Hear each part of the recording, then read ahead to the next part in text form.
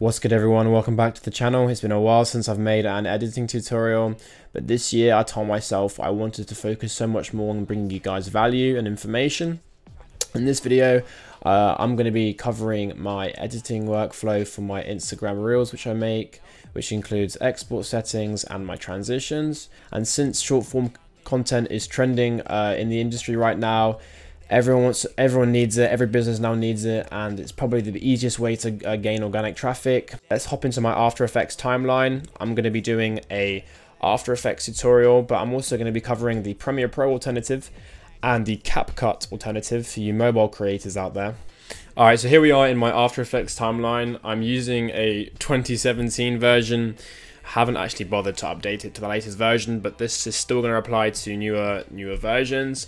I've chosen the sound which I want to use. What I tend to do is when I'm scrolling through Instagram and TikTok, I'll save sounds I really like, and then I'll download them later for personal use. The sound we're going to be working with right now is this. Baby, I like your style. Nice. The first thing I'll do is I'll go into waveform and I'll mark out the beat.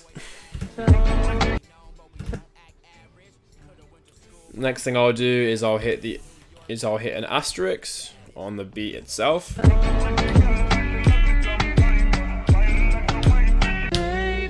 Nice. So we've got 1, 2, 3, 4. We've got 6 beats to work with. After marking out the beat to the audio, you also want to make sure your composition setting is set to 1080 by 1920, aka portrait orientation.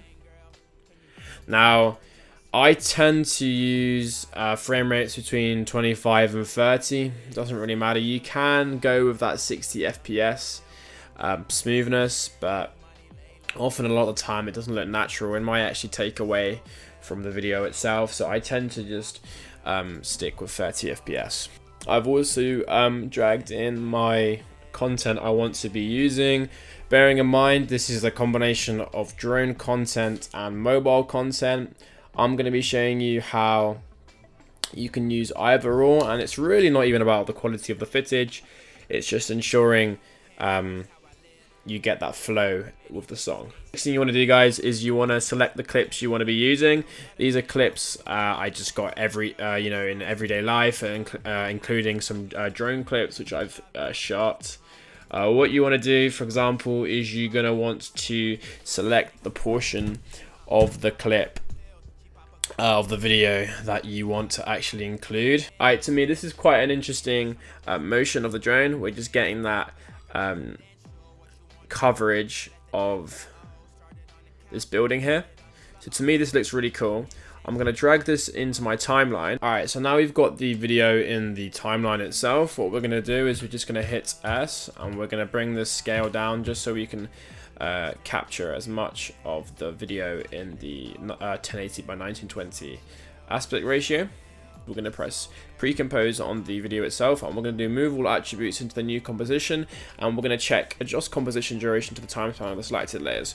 After doing that, we're going to press Control Alt T. Alright, so right now this is how long the video is. So these 2 keyframes marks the starting keyframe and the ending keyframe. Well, what we're going to do is we're going to bring that ending keyframe forward, and we're going to bring that ending keyframe to match the duration between the song beat.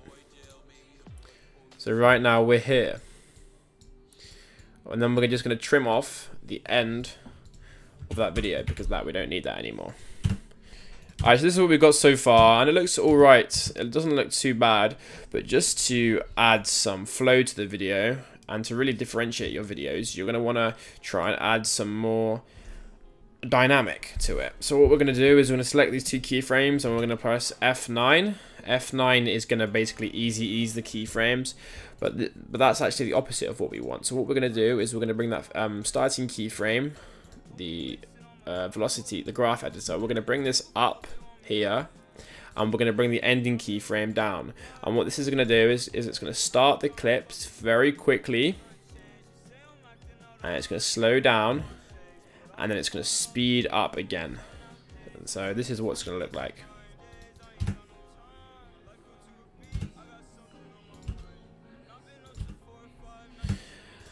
just editing this. Alright guys, you're going to come into a lot of complications and problems. Just looking at this, I'm not happy with how much the drone is moving. So what we're going to do is we're going to make the clip we're working with longer. So we're going to do the duration to, we're going to set the duration to double to 10 seconds. And as you can see, we're now working with a much longer clip.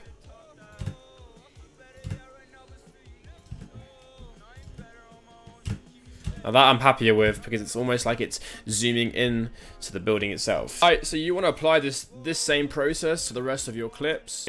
The important bit to highlight here is the way the clips are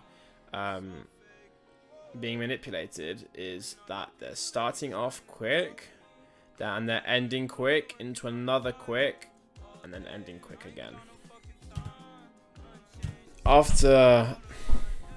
Alright guys, so after adding this clip here, I just want to accentuate more of the motion. As you can see, the drone isn't actually capturing any, well, it's not actually moving at all.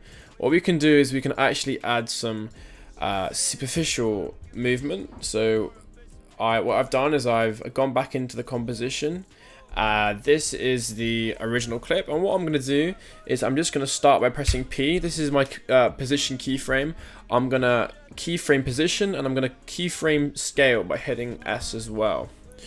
Now what we're going to do is we're actually going to start with the position a bit more centered, and we're going to end a bit more this way. So what I've done is I've just added some more motion just by going from left to right.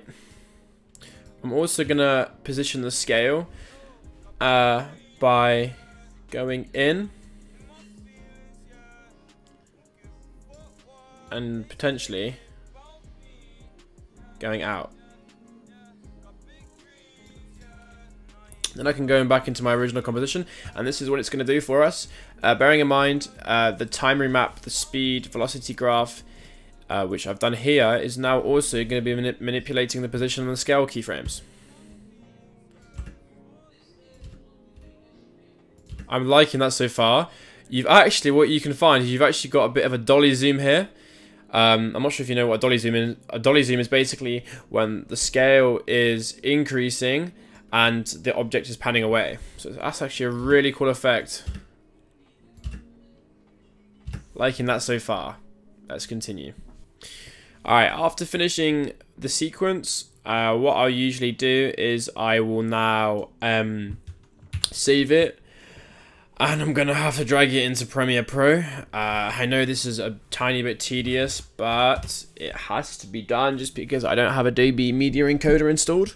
We're just going to find that After Effects composition, and we're going to drag it into Premiere Pro.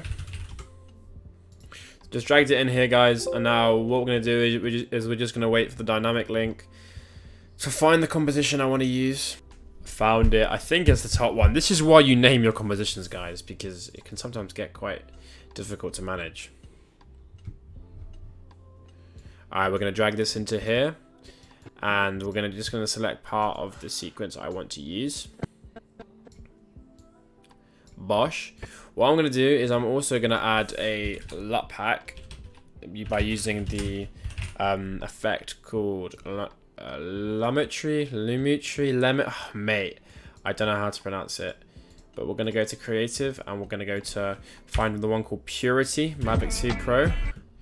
But what we're going to do is we're going to make it tiny bit higher exposure, just because it's a tiny bit too dark here. So we're just going to go 0.1. Lovely. Alright, then we're going to do press I on our keyboard, press O on our keyboard to find the endpoint. And we're going to go to File, hit Export, Media. And we're going to call it Transition to, Time Remap Transition Tutorial. Lovely. I know this is where my export settings come in, guys. For those of you asking for my export settings, we're going to match source, make sure it's 1080 by 1920. The frame rate is at 30 FPS. Then what we're going to do is we're going to go to make sure we tick render at maximum depth. This is basically color depth, I believe. Next thing we want to do is we want to make sure it's VBR, variable bitrate, and it's 2-pass. 2-pass meaning what it's going to do is it's going to render, and then it's going to revise the render almost. You polish it up, make it even nicer. If you want to save time, just feel free to go with VBR1. I have a target bitrate of 30 actually. Just because I know it's going to take longer, but if you have the time and you want to maximize quality, then why not? And we're going to want to make sure use maximum render quality is also selected. With time interpolation, we don't need to bother with that. That was the After Effects. After Effects is basically going to handle that for us with the Twix that I've used earlier. But I believe we're happy with that. We're going to make sure we've used H.264. H.265, I mean, if you want to be cool, I mean, by all means. And that's pretty much what I use. Yeah, let's press export.